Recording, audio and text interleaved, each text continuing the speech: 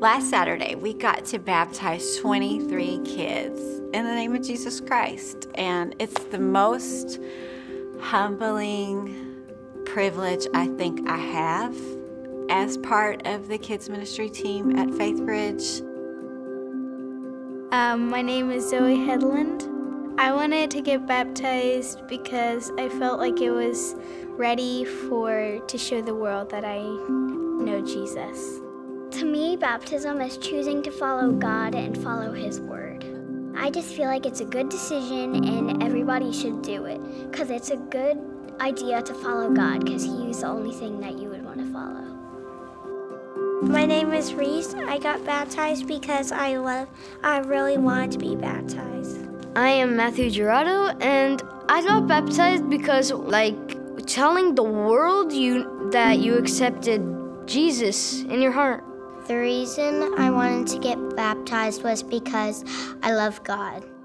The Holy Spirit isn't junior-sized, so kids are never too young to answer this call that God puts on their life, like, here I am. If you accept me, they're never too little to say yes, and then tell the world, hey, I'm His. My favorite thing about following Jesus is that I get to learn more about Him and I get to tell other people about Him. It was just like a really special feeling. I felt like everything was washed away, all my old sin.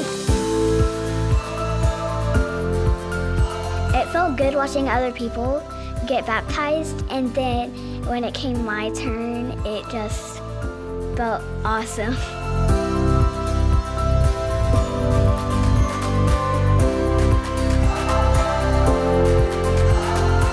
When you said, do you accept your Lord and Savior? And I said yes, it means happiness to my heart.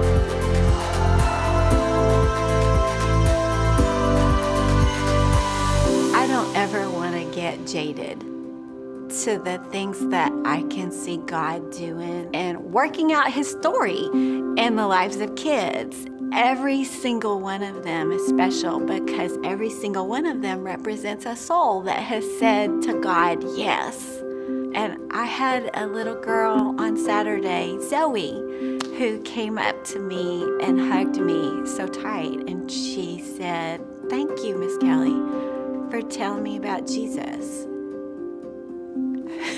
Who am I that I get to do that?